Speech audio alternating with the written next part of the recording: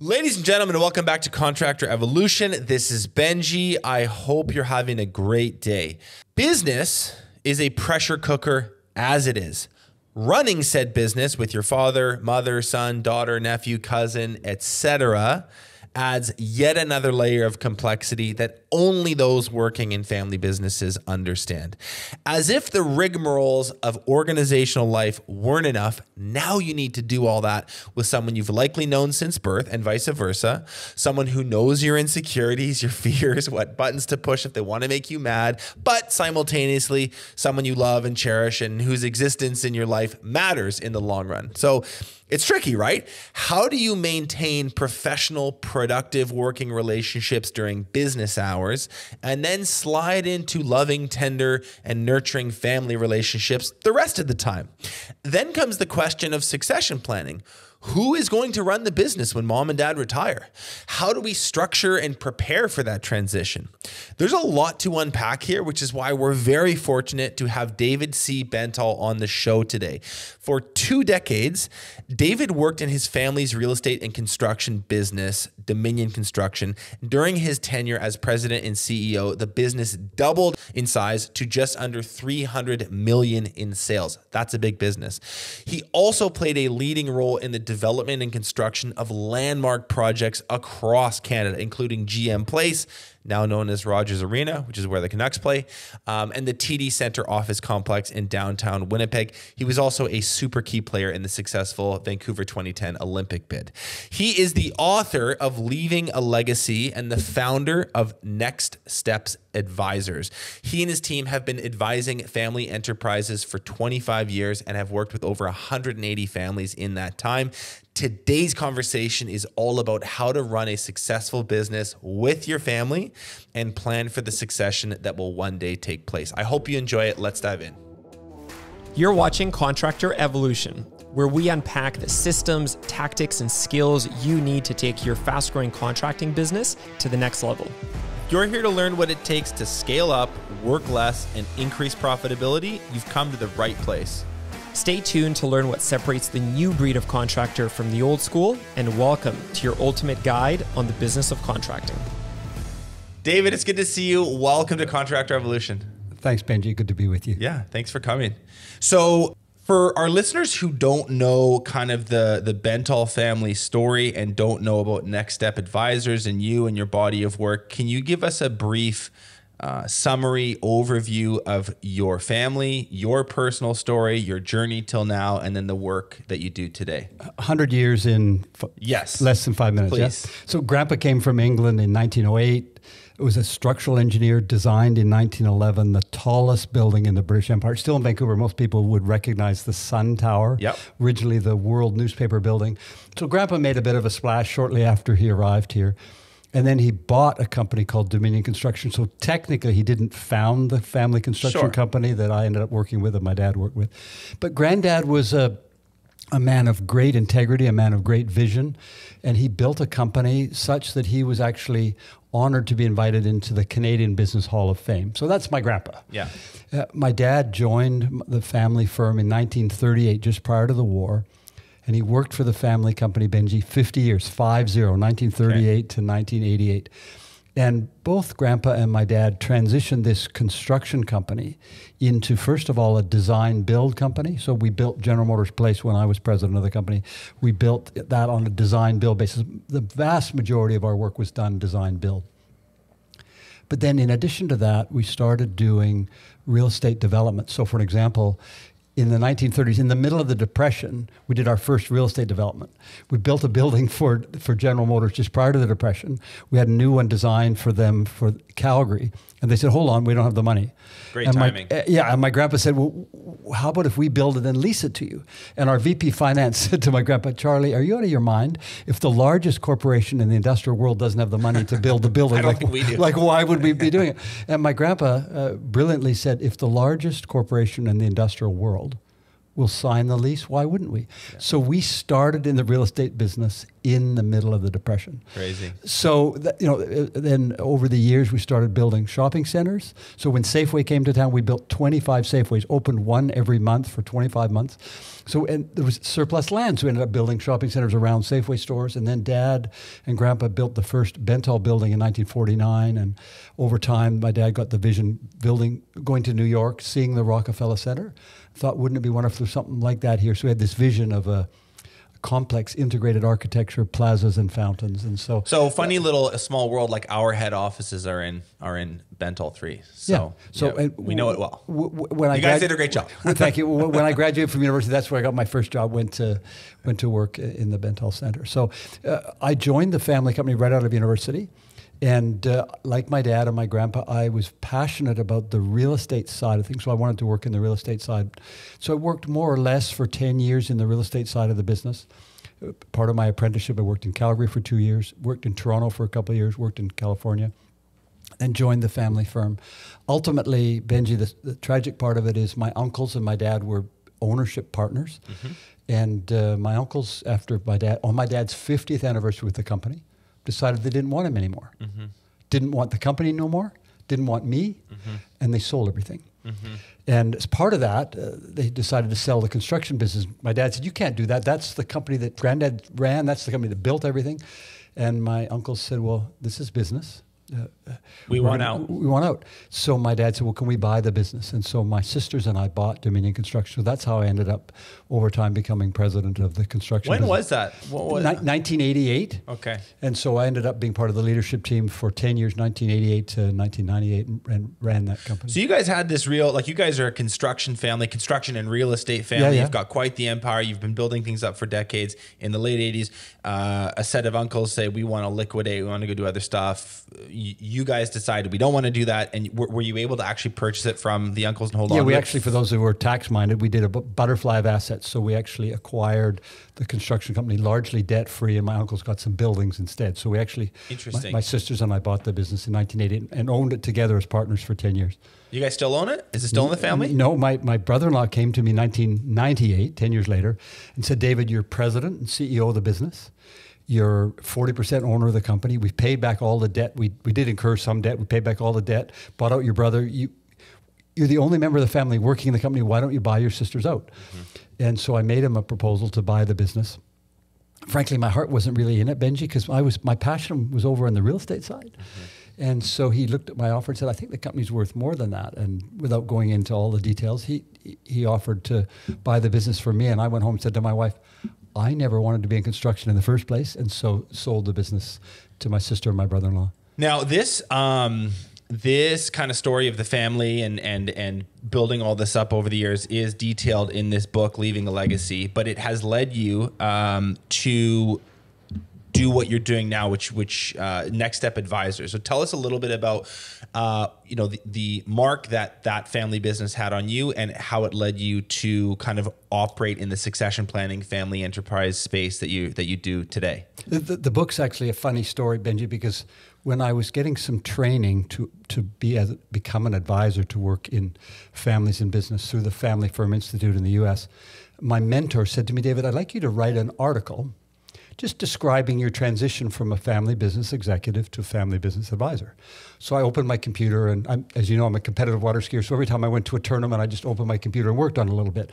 I ended up with a few words on a Word document, and I sent it to the editor for my first book, and I said, can you help me turn this into a little 4-page... A blog. No, I said, no, it was before blogs. It was ancient. I said, can you turn it into a 4-page brochure that I can pass on to people? And she read it over and said, David, you realize how much you've got. You want 4 pages. You realize you have 120 pages. You've got a book. And I didn't realize that. I was just typing into the computer. So I ended up, Benji, chronicling my experience going from a family business executive to a family business advisor. And at the end of, when I finished the book, I read it over, okay, what do I learn? And basically the book is about all the mistakes we made, the 25 mistakes we made as a family. Those are my favorite kind of books. You did a nice job of that. Just learn, don't do what I did. Yeah. Do the opposite. Yeah. So and what is Next Step Advisors today? Like what are you guys exactly? Fundamentally, we are a firm that comes alongside families in business. You notice we didn't say Next Step Consultants. Yes. Because consultants tell you what to do, and consultants are valuable, obviously. But we work with families, so we come alongside them and advise them, primarily, Benji, as they're thinking about transitioning from one generation to the next. Okay, perfect segue.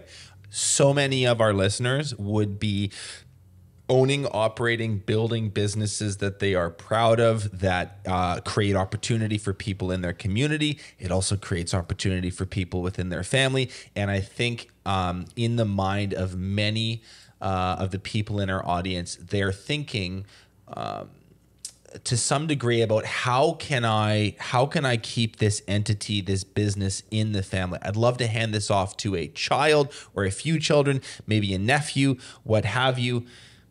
What can you say about the success rate here when it comes to these handoffs, these transitions? Are there any statistics or any stories that might surprise people about business entities moving from one generation to the next? Yeah, Benji, there's a lot of people who speak about statistics.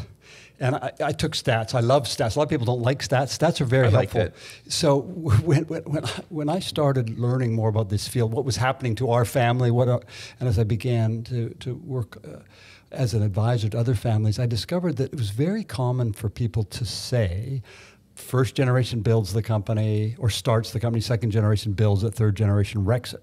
And they would quote stats and they'd say, the transition from one generation to the next, people would often say, well, only 30% make it from the first generation to the next, and then the second generation to the third, a smaller number, and then when you get to the third generation, second and the third, it's only 11%. And so if you look at the stats, actually, the truth is that 1/3 of family companies transition successfully from one to the next. 1/3 of 1/3 is 11%, which is the transition success rate from G2 to G3. So it's actually quite consistent. About 1/3 of family companies stay intact with the family from one generation to the next. So it doesn't get worse. Mm-hmm. It's actually quite consistent. But what's bogus about those stats, Benji, is if you and I started the company and built it and took it public and sold it for $1 gazillion, that would be a negative in the stats because we no longer own the company. Right. Well, that's not a problem, right? Right. So there's lots of noise in the stats. And so what I would like to emphasize for our listeners is that family companies do two things. People don't talk about these stats very often, except for John Davis, taught family business studies at Harvard for 25 years. He talks about these things. He says family companies tend to last longer than non-family companies. Why do you think that is? Well, there's a whole bunch of reasons, but let's talk about the data. The average lifespan of a company in the world is 12 years. Is it? The average lifespan of a family-owned company is 24 years. So it's double. It's double. Yeah. Family companies, put it simply, family companies last twice as long as non-family companies. That's the first thing. I didn't know that. That's and really the second thing John talks about, and there's tons of research on this, family companies tend to outperform non-family companies financially. So you take a tire manufacturing company that's family-owned and one that's not, the family-owned company will do better financially. So you ask why. There's a whole bunch of reasons, but one of the reasons that family companies tend to outperform their counterparts is family companies invest for the long term. They're thinking, as you said earlier, about their kids or their grandkids. So family companies make long-term investment decisions. Can I illustrate that for an example? Yes. So Cargill Grain's a family-owned company. Years ago, when I was starting to learn about this field and getting my education, I read a research project about the Cargill Grain Company. Late 1980s, early 90s, they'd had the most successful year the company had ever had. What would people do with that typically? They'd pay record dividends, right? Mm-hmm. Record earnings, record dividends. Instead, they reinvested 110% of their record earnings in their global expansion strategy. Family companies can do that, right? Public companies have to go, well, our shareholders want some of this, right? So that's why a company like Cargill Grain continues to prosper decades after its founding. So family companies invest for the long term. Number two, family companies do a better job of creating a unified culture. So it comes from dad and mom and their kids. But if you think about my dad and my grandpa, they created loyalty in the employees there, and they treated them much like family.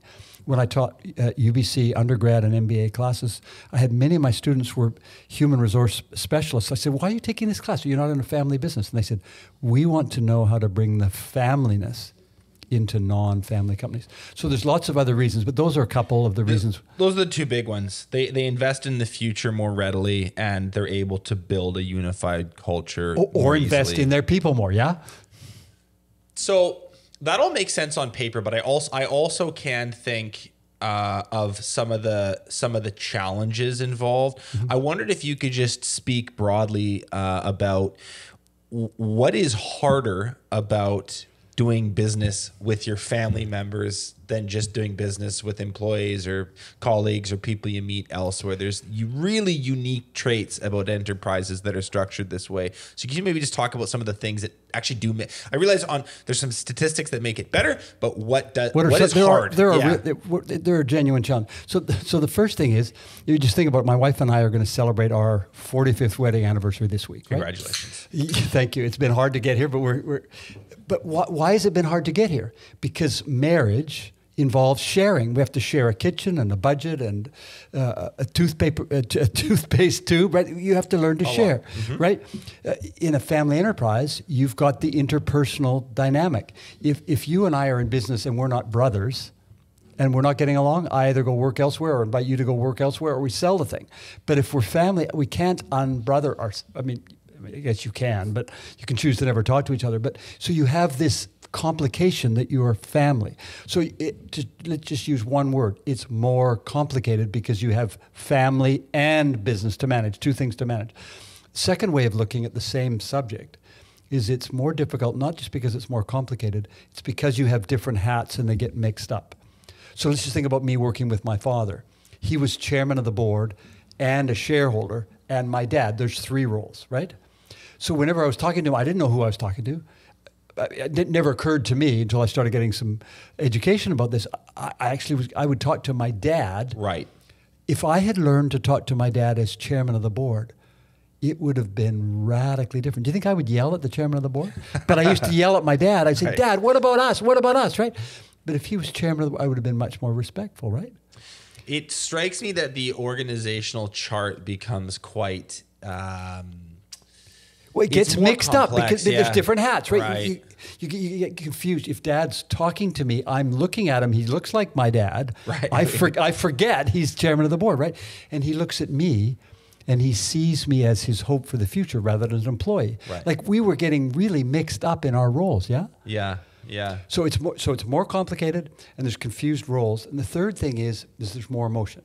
Yeah, I was going to ask about that. Like there's more emotion, right? Tempers run a little hotter. Well, the passion and dedication is deeper and stronger, which helps for the success. But absolutely, the emotions are stronger. Another way to think about it is that we all bring baggage from the past. You know, I've worked with families that I struggle to understand why they're not getting along, and I discover, well, somebody got the top bunk all the time, right?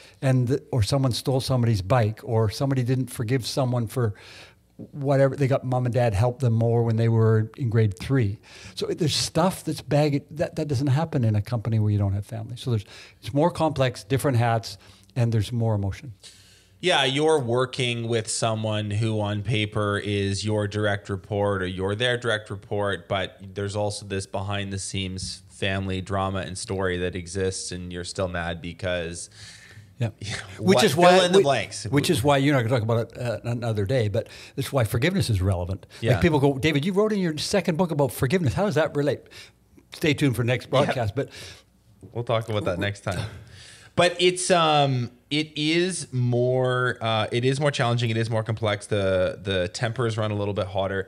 In cases where families who really want to transition their business to their kids, but then don't, the desire's there, but they do it unsuccessfully. What happens in those instances? I'm sure there's a laundry list of things, but are there some patterns that emerge? Are you talking about what happens when they don't, or why? Why? Yeah. So typically, there's 2 or 3 big ones. The first is, and I was thinking about this in advance of our time together. The first is that the elder generation, I'm going to surprise you, I hope, and our listeners, the elder generation typically don't have high enough expectations of their kids. The the company actually becomes the employer of last resort. Like you can't get a job elsewhere, don't know what else, come work with me, right? So let me give you an example on the positive side. So I interviewed Larry Rosen, not to be confused with Harry. Larry is Harry's son. So most people who are listening would know of Harry Rosen's menswear. Larry went to work for his dad and became president and CEO of their family company. I talked to Larry and I said, Larry, do you want your boys, his 3 boys, I said, do you want your boys to work in the family firm? And he said, it's up to them. And I said, what do you mean? Notice he didn't say yes or no. He said, it's up to them. And I said, so what do you mean by that? And he said, before any of our boys can even consider coming to work for us, they need to get 1 degree, undergrad, whatever they want, MBA, and a minimum of 5 years experience before they show up at the door. Almost every family, and I've worked with hundreds of families in business, almost every family I've worked with have been reluctant to put any expectations on their kids. Why? Well, I didn't have to do that, so why should I make my kids do that? And my dad used to say to me, David, you could work here your whole life and you still won't know everything there is to know. So come on board as soon as you can. We'll pay you more, we'll give you more opportunities. But when I actually ended up against his advice, with his support ultimately, but went to work for the Cadillac Fairview Corporation at the time. They're the largest largest public real estate company in North America. Went to work for them.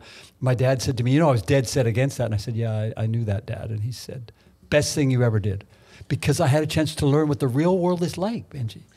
So you think that there is a lack of rigor or toughness or discipline from, you call them G1, we should actually clarify that terminology. Just talk about elders. Like the parents that started the business are maybe a little too soft or not demanding enough. Their expectations aren't high enough. My first mentors were Philippe and Nanby de Gaspé-Beaubien from Montreal.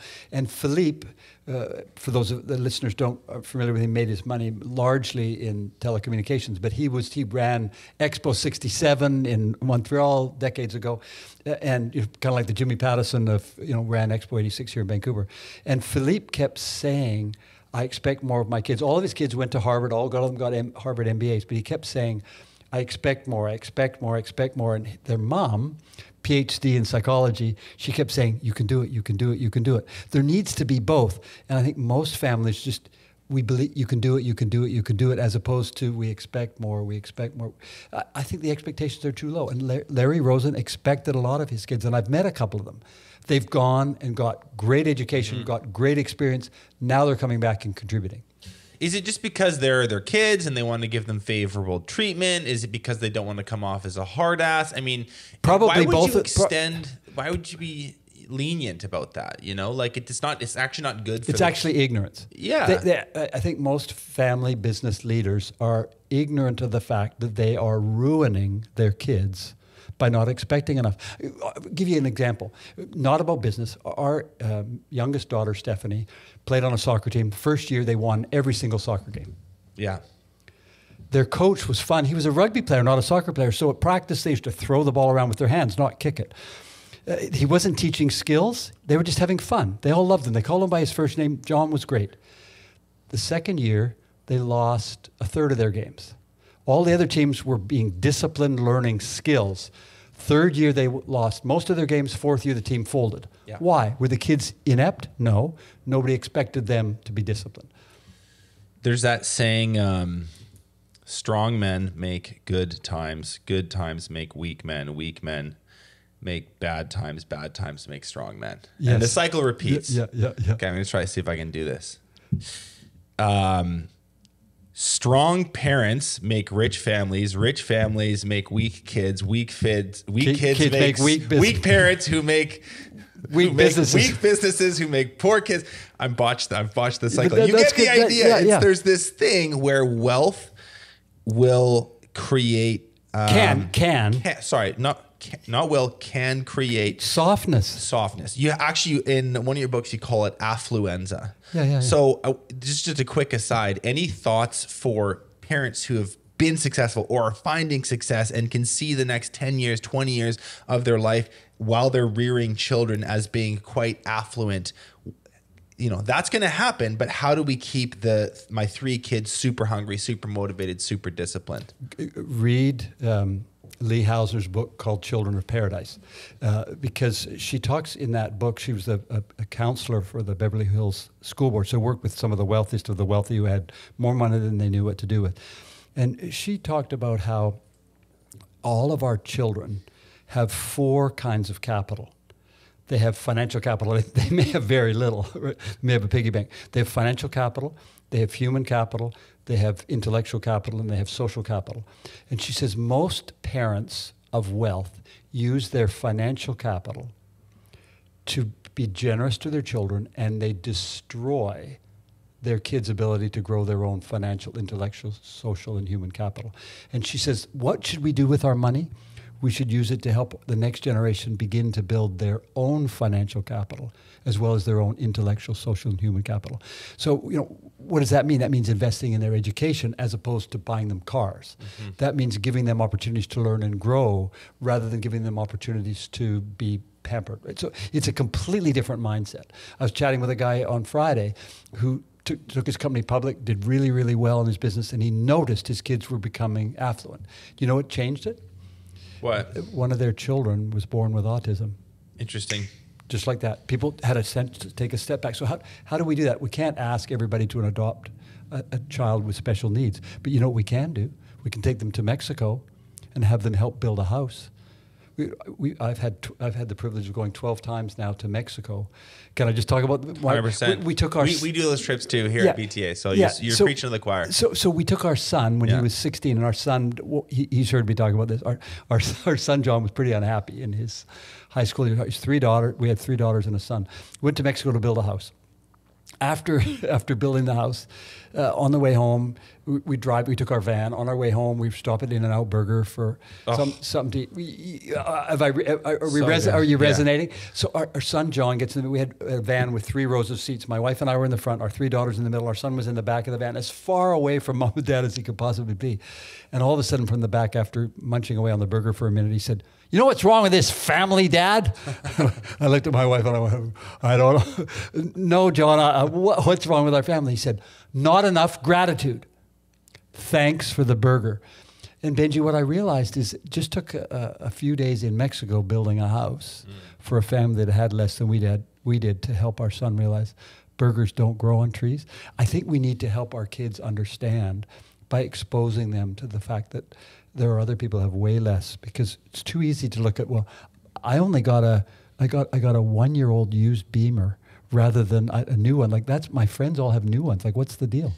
I find this whole topic really fascinating, and I'd love to know more about the psychology and what's going on there, because it's such a it backfires. Like there's one generation or a dad or a mom who just works their ass off for 30 years or 50 years, and they build something amazing, and it sort of soils so quickly. And I have friends, I've got family members, I have in my network, and I can obviously not going to name them, but I can see them in my mind, where it's like, man, like, your dad was crazy successful. What are you doing? Not a ton. Well, it's funny. When our son John was getting married, I remember we went out to Starbucks the last night. He was living at home. And I said to him, John, I'm a little bit embarrassed. I said, you're getting married tomorrow, and I don't think I've done as good a job to prepare you for married life, because, Mom and I have been married for quite a while, and it's not easy. And he said, "Dad, don't worry. You've prepared me for life. I'll be fine." I said, "What do you mean I've prepared you for life?" I had no idea what he was going to say. And he said, "Like how you dealt with money." And I said, "What do you mean?" He said, "You would take us on holidays to Hawaii, and you'd take us beautiful places. We'd have lovely meals, wonderful resorts, wonderful time. And then we come home, and I wanted to get a new wakeboarding magazine, and I'd have to pay for it myself." Like, I didn't understand. And then when I went to university, I had to buy my own car. You were paying for university, but I had to buy my own car. My friends couldn't understand why you drove a Jag, right, and I had a 30-year-old Cougar with a piece of rope tying the bumper on. And he said, "Dad, you taught me that I need to become responsible for my own financial future, not depend on you. It's interesting. It's kind of two things. There's kind of two things shining through there. One is a level of restraint where it's like, I could buy you the Jag. I'm just not going to, just to teach you a lesson or to show you some discipline or to educate you on how the world works. And then the second thing is worldliness, where it's like, let's go to Mexico. Let's go to Honduras. Let's go to Africa. Let's whatever, so that you can see how, 80% of the planet still functions. So I think those are two really practical pieces of advice around maybe cut, can help avoid that cycle. Can help avoid the affluence. Exactly. So, okay, back to this question about like succession planning for parents who do want to pass on what they've built to their kids. What should they be proactively doing to set up that transition well? The first thing, well, let's think about it now. Talk about the transition of wealth and transition of leadership. Let's talk about the two of them separately. Can we talk about leadership first? Let's talk about the two of them and make sure at the beginning here you explain why that distinction is important. So people talk about succession. It's funny, I grew up in a real estate family, and people talk about, there's three things you need to know about real estate: location, location, location. And people say there's only one thing you need to know about in family business: succession, succession, succession. Right. But Benji, when people talk about that, they often don't know what they're addressing, or they're actually addressing two things that are mixed up. Succession involves, amongst other things, two major components. One is who's going to own the businesses or the assets. That's an ownership succession. Number two, who is going to lead the company or family office? Who's going to be the executive mind behind managing things? Those are two completely different ideas. Let's say you and I are brothers. Our mom and dad might decide to give us equally 50% each of a business. Sure. You might have all the talent to run the company, so they let you run it. Those are two completely different ideas. Right. Leadership is one, ownership's another. So I think it's important to separate those. They get merged in people's heads a lot. I can see that, yeah. They are really different ideas. Okay. So what do you do to set people up? Let's talk about leadership first. To set people up for leadership. So I'd like to quote Paul Desmarais. Some of our listeners might not know of Paul Desmarais, but Paul's family owns a few things like London Life, the Investors Group, Great West Life, Power Financial is the name of their company. Paul Desmarais asked him, I said, what do you want to do for your kids to help them? His father started the company, and Paul and his brother Andre were co-CEOs of their business. And I said, Paul, what do you want to do for your kids to help them become capable to lead one day? And I'll never forget, and he gave me permission to share this publicly. He said, David, I want our children to go as far away as they possibly can and be so successful elsewhere that we will beg them to return. Interesting. You notice that's not pampering. Not that's what does an eagle do to teach an eagle? It kicks it out of the net. Yeah. And Paul said they're not allowed here, just like Larry Rosen. You notice this common theme, hey? Go elsewhere and learn. Go elsewhere. Be so successful that we will beg you to return. I was giving these remarks at a conference here in Vancouver one day, and a gal put up her hand at the end, and she said, what if our children, she was talking about her son in particular, she said, what if my son goes elsewhere and he becomes really successful, working for some other company, and he's in a completely different industry, and he's passionate about that and loving it, and he never wants to come back. And I said, that'd be fantastic. She said, no, that'd be tragic. And I said, bring on the tragedy, right? Like, wouldn't that be wonderful if he was passionate and successful and self-fulfilled and self-reliant? It's a pretty good problem to have. Most people aren't prepared to risk that kind of tragedy. Right. I think that's the number one thing. And frankly, I remember a student from Spain came, and we were talking a bit. They were in the automotive retailing business. They had 6 or 7 dealerships, and he was taking his MBA at UBC, and he said to me one day over coffee, he said, my uncle wants me to join the family firm. I hear you talking about the reasons why I should work elsewhere. Why should I go work elsewhere? And it took us 4 minutes, and we had 12 reasons, right? And one of them is that, I'll give you 3. One of them is that if you look in the mirror in the morning, you'll actually realize you're competent as opposed to being dependent. Totally. You can't buy that. No. Number 2, the other people in the company that work with you will recognize you're competent because you actually earned your spurs elsewhere. Number 3, other members of the family will respect you because you've shown and proven you're capable. That's got to be a hugely important part, the respect of the other people thing. Family and non-family, absolutely. Yeah. If it's not passing the mirror test for you, It's definitely not for everyone else in the organization. Any other points you'd make about like just and we're talking about the leadership side here first. Anything else that parents can do proactively to set their kids up well? Yeah, I love to talk about this. The idea that I think parents should invite their children to consider is an apprenticeship mentality. Okay. And so the parents need to think about it, communicate it, and help the kids to take an apprenticeship mentality. So let's talk about, I'm in construction. So if you want to become a carpenter or an electrician, you need to go through an apprenticeship. You need to qualify for your trade. If you want to be a lawyer or an accountant, you need to do your articles in order to be invited into the profession. If you want to be a professional engineer, you need to. 100%. Most professions, we go through an apprenticeship mentality.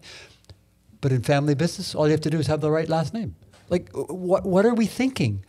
And what I want to suggest to our listeners is, if you're the elder generation or the younger generation, let's talk about what an apprenticeship looks like. Because just because you're born into the family does not mean you are ready to become a leader. It means that you have the opportunity to become an apprentice. And so what does that practically look like inside a business? Like I that is a great soundbite, and it totally makes sense intuitively. But are there some steps beneath that you would advise? Well, 3. Step 1, out of the nest, go get an education. Yeah. Step 2, out of the nest, get work experience elsewhere. Yeah. Step 3, when you join the company, you're there to learn rather than to rule. Right. Most people miss all 3 steps. They say, "I'm a Bentall. I should lead." Right. But that's how I joined our family company. I thought everybody should be listening to me because I'm the son of the chairman, son of the founder.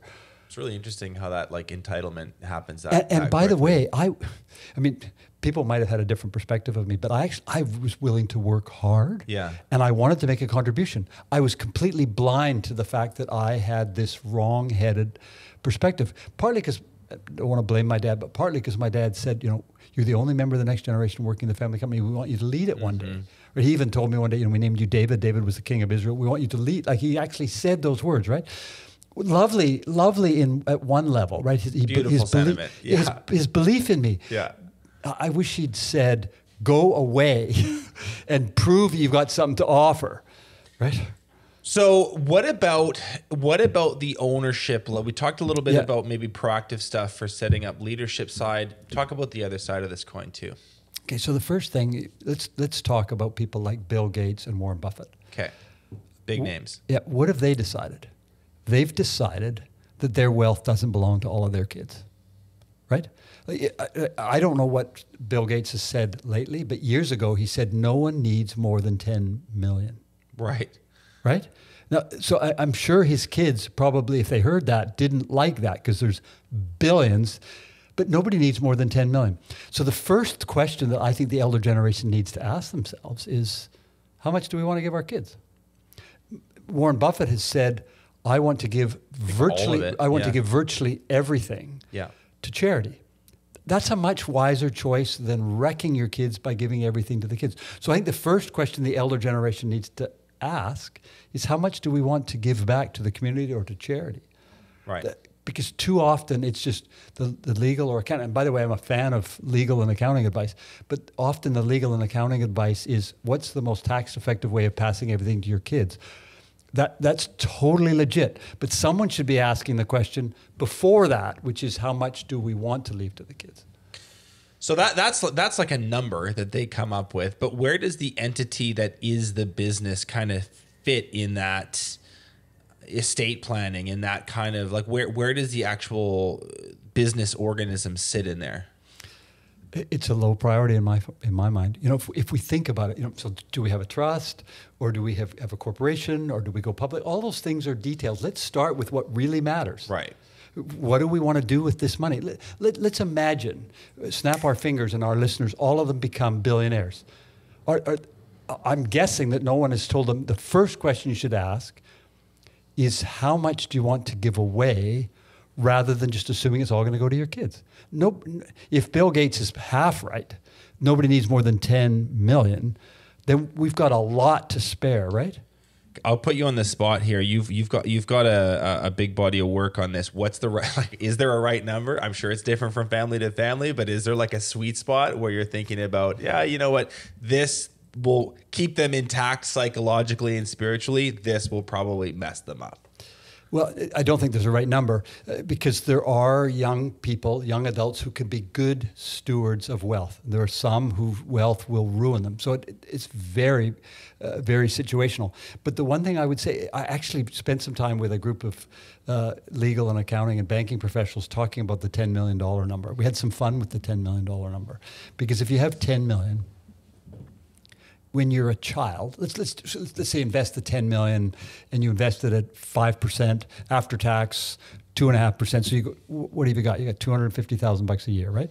So you got $250,000 and you're a toddler. That'll buy you all of the diapers and toys you need as a toddler, right? Mm-hmm. In your teens, $250,000. That's going to buy you all of the movies you want to go to, all the times you want to skate with. So that's going to be fine. When you get into university. Even if you want to go to one of the most expensive universities in the United States, that'll pay for your university. Yeah, you're a 1%er from birth, basically. Yeah, and then if you decide you don't want to work, $250,000 is going to look after you for the rest. I mean, you can spend more, but $250,000 after tax will provide for most folks. Now, but what about a house? Well, okay. You take a little bit from here and there, some of the diapers you didn't buy, we can save up to buy a house. So my view is that Bill Gates was actually pretty close to right, that no one needs more than 10. So I would flip it the other way, Benji, and I'd say, tell me why you want to give your kids more than 10 million. Yeah. What's the reason for doing that? I like that. It's a good upper threshold. Here's a really common situation going back to parents and offsprings in business. Okay, you've got a set of parents. Let's just say a dad who's and dad's name is Dave, and Dave has run the business for 15, 20 years, 30 years even. Good business, solid, sound financials, good team in place. But then you've got the son who has a different vision. He's like excited. He embraces modern branding concepts. He's a little more into technology and software.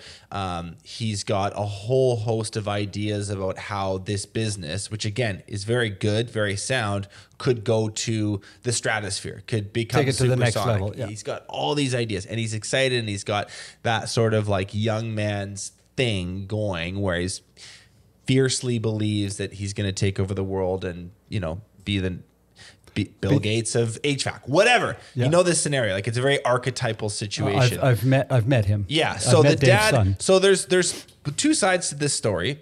We talked a little bit about what the parents should be thinking about and could be thinking about. Here's my question: what advice do you have for that son? Let's say his name's Tim.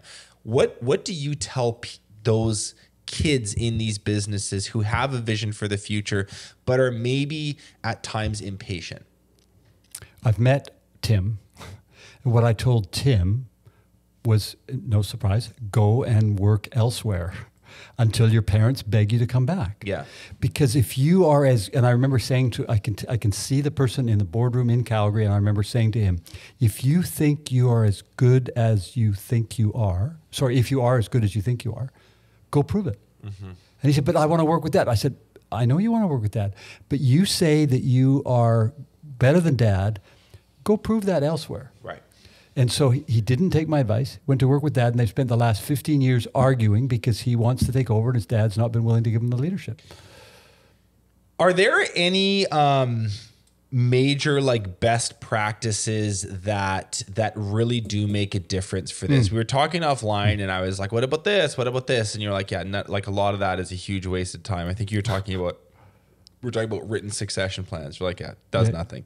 So what are the really material, the really substantial best practices, habits, systems that a family could put in place that makes transition a lot easier? Great. Well, we did talk about that offline. And what we were talking about was a study that was done with 18,000 families in the United States. So it was a 10-year study, 18,000 family-owned businesses. And Kennesaw State University, funded by Mass Mutual, studied, would it make a difference if they had a written succession plan in order for them to transition from one generation to the next? They hoped to prove that would be a good idea. And they were shocked to find out you can have a written succession plan and you can have a mess, or you can have a written succession plan and a smooth transition. No correlation. No correlation whatsoever. Interesting. But they did some regression analysis, went back and looked at the data. There must be something in here that we can learn. And they discovered, Benji, there's 3 things that actually do make a difference. Statistically, it's been shown that if families do 3 things, they can statistically enhance their prospects for making a smooth transition. The first is have regular family meetings. So why is that? Regular family meetings enable families to start communicating. Tim and Dave start talking about the vision for the future. They have a chance to talk stuff through. What's the agenda of these family meetings? How often do they happen? Each family can be different. My wife and I started having family meetings when our kids were 6 and 4 and 2. And we started in our first family meeting just about charitable giving. That's all we did. Then later on it became chores, and then became, plans for university and how do you earn your first car. If you graduate from university, we'll give you some money for your first car. So it can include all kinds of things. But the wisest families start including somewhere along the way thinking about how do we communicate. Because Tim and Dave, back to your example, Tim and Dave need to learn to listen to each other. The elder generation needs to listen. Dave's got some good ideas. Right. Tim needs to listen to Dad because it's Dad's company. Totally. So learning to communicate is one of the things that ought to be there. Learn how to make decisions together. So where do we start? Well, let's start with thinking about where we're going to go on vacation together. Or let's start with thinking about what we're going to give to charitably. Or let's start talking, make decisions together about how as a family we handle the chores around the house. Who gets to take out the garbage and who gets to mow the grass. As a family, you can start with just mundane little things like that. And families, the wisest families, you asked how often? Yeah. If you have them once a year, that's not a family meeting, that's a family reunion. Right. So it needs to be at least a couple times a year. Ideally, families will meet more frequently than twice a year. But I remember one family, they didn't have a family enterprise or family business, but they used to meet every Sunday night just to talk about stuff. Interesting. So this is like semi-structured. There's some cadence to it. Structured. Quarterly to start. You could probably do more often. Yeah, and I say structured. One of my mentors, one of my colleagues, says that formality is our friend, and most of us, it's family. We don't want it to be formal. And I remember after we started with our daughter when she was our eldest daughter when she was 6. And when she was 26, we were having our 20th family meeting because we started just doing them once a year because I hadn't learned what I've learned since. And she said to me, I finally figured out why we do these meetings. And I said, why do you think we do these meetings? She said, they're for us. Right. And I said, yes, they are. And she said, I said, why did you, what gave you the clue that they're for you? She said, well, we're talking about how you're helping us set up our tax-free savings account. You're helping us set up our RESP. You're helping us plan for our university. You're helping us with money set aside for our first house. You are trying to help us get a good start in life. And I said, 100%, sweetheart. What did you think the meetings were for? Right. And she said, well, some people play doctor, some people play house. I thought we were playing business with you. Right. She just thought they were humoring Dad to play this game called Business with Dad. Took a while for her to get it, but she did eventually. She got it. What's the second thing besides like regular family meetings? The same research we were talking about, the 18,000 families, they discovered that if you have a board of directors with independent members, you have a radically improved opportunity or prospects of succeeding for one generation. Now, board of directors sounds like a very big business thing. It sounds kind of white collar. It sounds sort of corporate. Like, could you do this for a $5 million roofing business? Absolutely, positively. Okay, so who goes on it? What does it look like? What is it? What role does it serve? Let's talk about size for a moment. Sure. John Ward, who 25 years ago wrote the seminal work called Creating Effective Boards for Private Enterprise.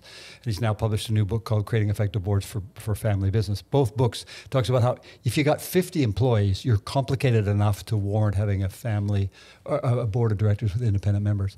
And I think I told you offline that I have a friend who had a company of one. Mm-hmm. And he said, I don't have a big enough company to have a board of directors, so I'm going to have a board of advisors. And he got together with 3 guys regularly to mentor him. Now he's established a multi-billion-dollar company. I actually think there's a correlation between those two things. He was willing to take an apprenticeship mentality and learn. I think these other men poured into his life and helped him to do that. But for a small business, like what is the purpose of a board of directors? Like what is it there to do? Help you make hard decisions, advise on strategy. So I can give you a 4-day course on it because I teach governance. Okay, but so you probably don't want the 4-day version. So a board of directors fundamentally, let's talk about the $5 million roofing company. the board of directors can help the owners of the family business do several things. The first is to ensure that they're taking the long-term view, which we talked about. That's the advantage of a family enterprise. But let's make sure they take a long-term view. Many family companies harvest their wealth from the business rather than reinvest adequately. So one thing that a board can help balance that. How much do we take out? How much do we invest? So that's one. Number two, they can help with strategy. They can help thirdly with remember we talked about the emotions with the kids. They can help we can help with Tim and Dave. Help. Because it's like a third party. It's like sometimes Dave is actually right that we should do something different online to help grow the roofing company.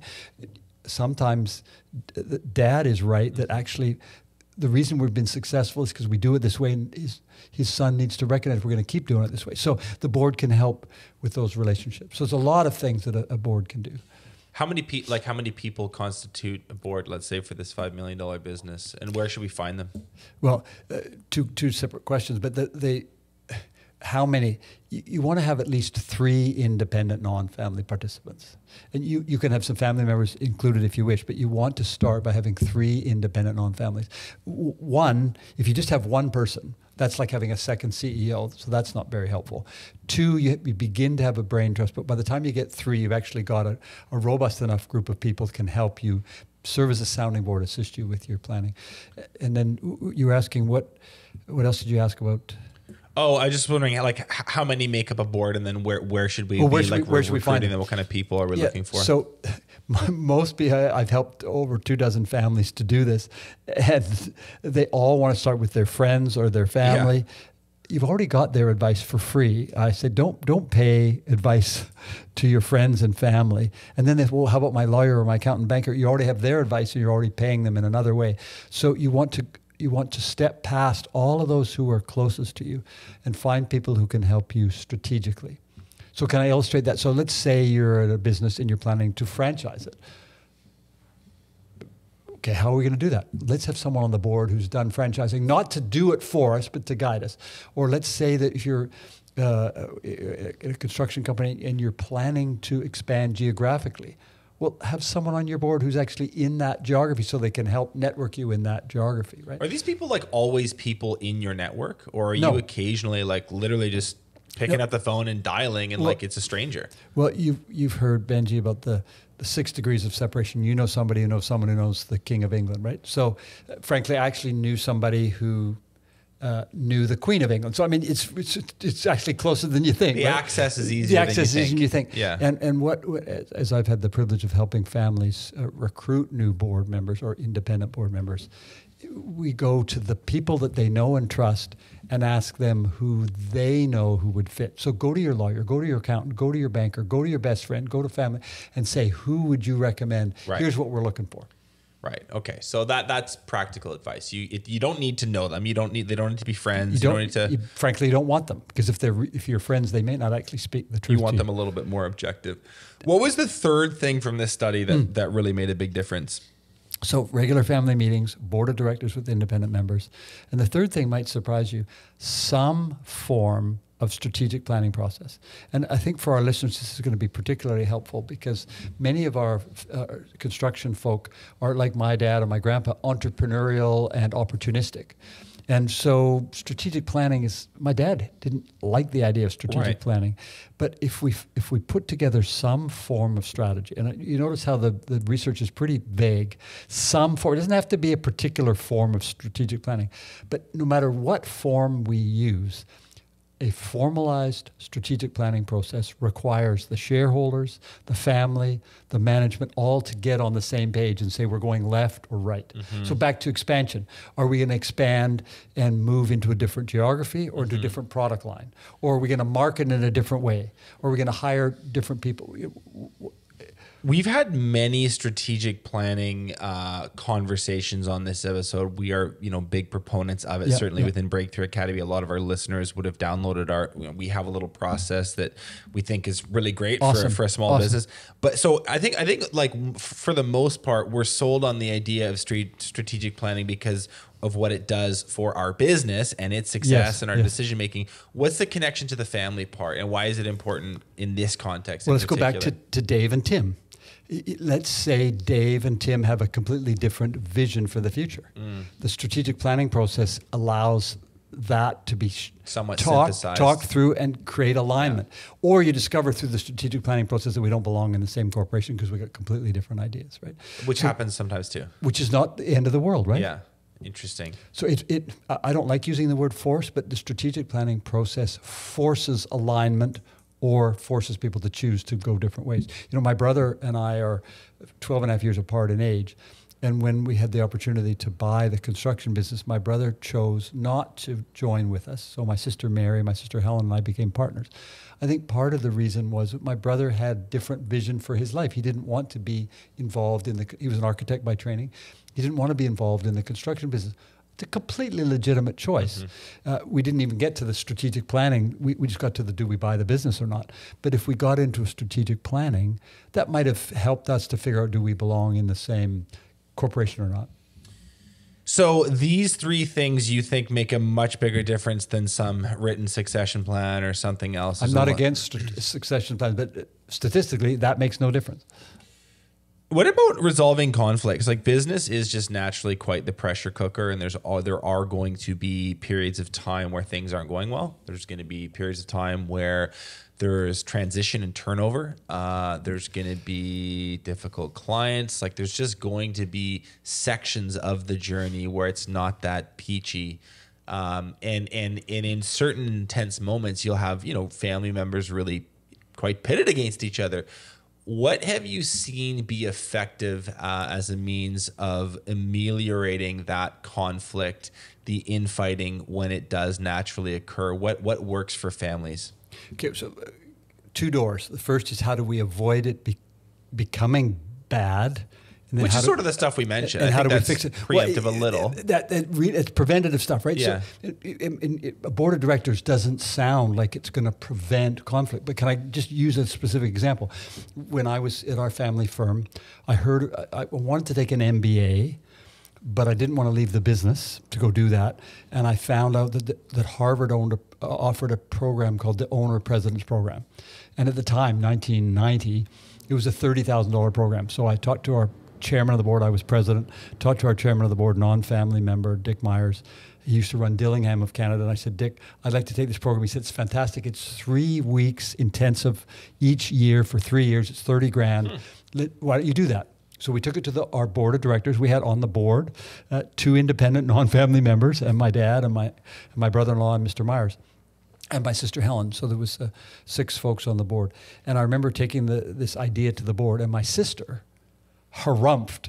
She's 15 years older than me, Helen, and she said, no way, no how am I paying for some boondoggle for my little baby brother. Right. And Mr. Myers said, well, this is not a boondoggle. This is a professional program at Harvard. She said, I don't care. I changed my little baby brother's diapers, and I'm not paying for him to go to this program. And everybody's looking like, what has it got to do with diapers? But anyway, there we go. And so Mr. Myers, quite wisely, said, let's just table that. So at the coffee break, I overheard them chatting. And Mr. Myers said to her, Helen, can we talk about this? She said, you could talk about it you like, but he's not gone. And she said, well, can I just talk? You can talk all you like, but he's not gone. And Mr. Myers said, can I just invite you to look at it a different way? This is dealing with conflict and how a board can be super helpful. So he said, I've explained it's a $30,000 program, but a better way to think about it is it's actually a $10,000 program. It's $10,000 each year. Of course, it's 3 years, but it's $10,000 a year. It's not $30,000. It's $10,000 per year. It's a business expense. Secondly, Helen, you're a 20% owner of the company. Right. So it's $2,000. It's $2,000 a year, yeah. And it's a company expense. So it's actually after tax $1,000. And he said, what I'd like you to think about, what do you think about rather than an expense? What about a $1,000 investment each year for the next 3 years in your brother's education, so that he can do a better job in looking after the millions of dollars that you've got invested in this business? She said, well, why didn't you explain it that way in the first place? Of course he can go. Right. Notice objectivity, right? And the ability to talk in a non-emotional way with my sister and help. Now, I like that story because I got to go to Harvard. But the point is, my sister and I avoided having a major blow-up. Can you imagine what would have happened if I had gone and she'd been unhappy for the rest it'd of be her super nasty. Or what happened if she'd blocked me going and I couldn't go because of my sister? Like it just, but an independent board can help with that kind of stuff. But what about if we have this stuff in place and tempers still flare? I mean, like we can do all the right things and there's still going to be sections where it's just, we're not seeing eye to eye. I got 2 or 3 things. So the first is, I mentioned the Gaspé-Beaubien family being my mentors. They recommend families have a council, a family council that has embedded in that a conflict resolution committee. 2 or 3 mentors who everybody agrees ahead of time. If we get into trouble, we're going to them. Interesting. So you can actually, you don't need to go to the courts. You can say, we trust Joe and Mary and Bill. If we get into trouble, we're going to go to Joe and Mary and Bill, and they're going to help us sort. So you can have your own private tribunal, if you wish. So that's one idea. Another idea, back to the regular family meetings. Talk about the family meeting. Talk about stuff in the context of the family early on, so you can resolve it when it's small rather than when it becomes big. But if it becomes big, 2 things I want to suggest which have legal implications. One, my sisters and my brother and I co-own 26 acres on an island. And we went to our lawyer and we said, we don't want to have a lawsuit if we don't agree. God willing, there'll be 4 homes there. One day there's 2 homes there now, and 2 homes and a tennis court and a dock. So what we put in our shareholders agreement is, in polite language, we will not sue each other. Right. Right? But what if we don't agree?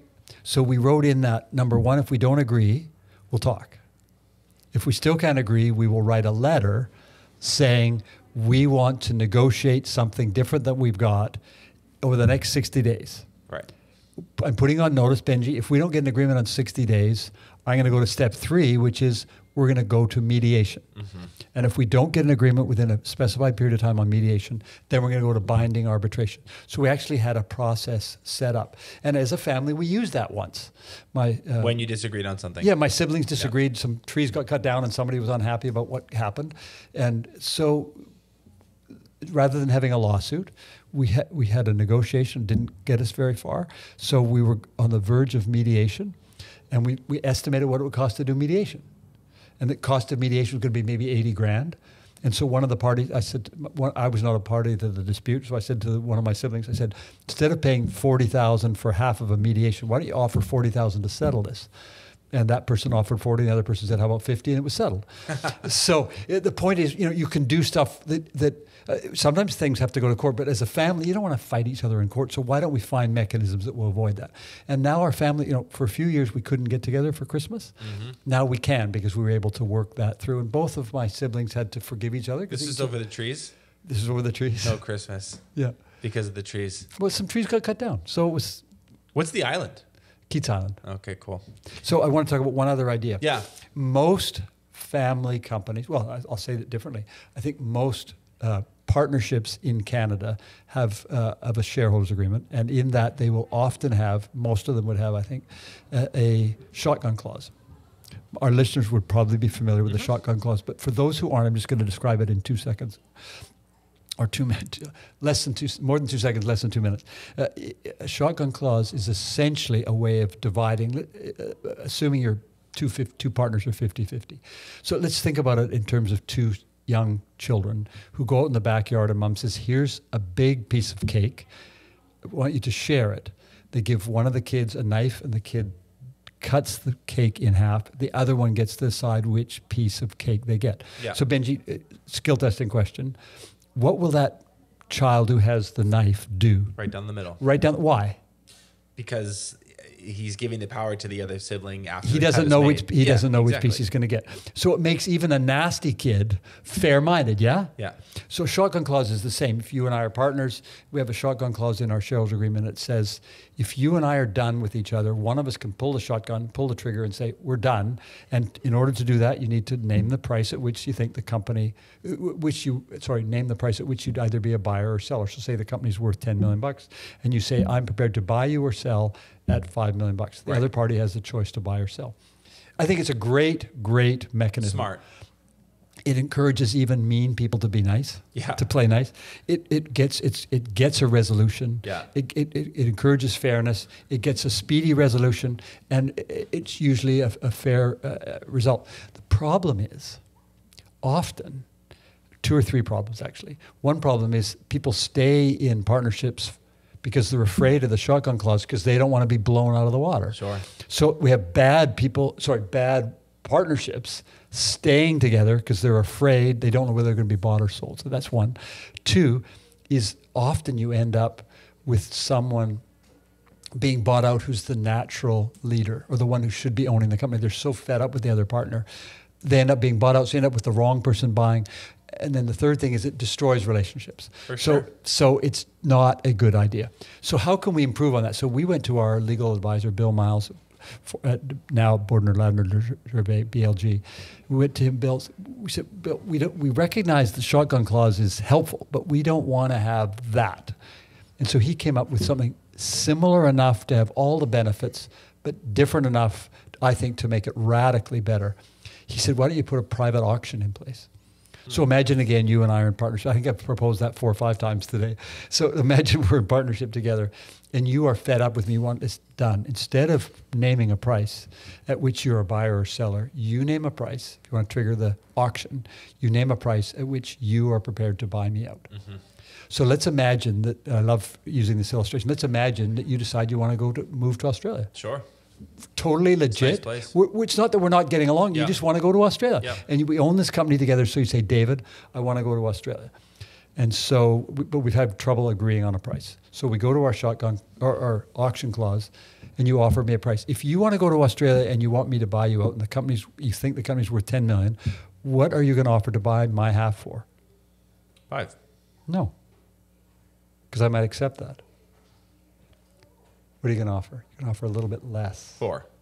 Well, maybe not that low, but something less. So you induce me to buy you. Go, heck, $4 million, I'll buy you out. I see what you're saying. Right? Yeah. Whatever. So let's say you say 4.9. Like, okay, and I go 4.9. What happens if I say 4.9? I buy you out. Mm-hmm. You gave slight discount in order to go to Australia. You're willing to do that, right? Or if I say 4.9. I will, you offer to buy me out, I sell it to you. Mm-hmm. And you go, I didn't want the company, but 4.9, that's less, so I can turn around and sell it because I bought the other half. So the idea is that it builds in an auction. And when my sisters and I were partners, that's what we put in our shareholder agreement. And what that meant for me, as the president and CEO of the company, I knew every day I could put my head on my pillow and know for the rest of my life, I would be in this company and an owner unless my sisters offered me a price at which I was happy to sell. Mm-hmm. And they knew, conversely, that they could get rid of me any day of the week unless I was prepared to offer them a fair price. And so we actually ended up using that 10 years after. My brother-in-law came to me and said, David, you've offered to buy the company as I asked you to. I think the company's worth more. So he said, let's use the auction. So he offered a price, and I looked at that and said to my wife, I said, I've now got a full price offer for a minority interest in an industry I never wanted to be in. And I, rather than bidding up through the auction, I said, happy to sell. Yeah.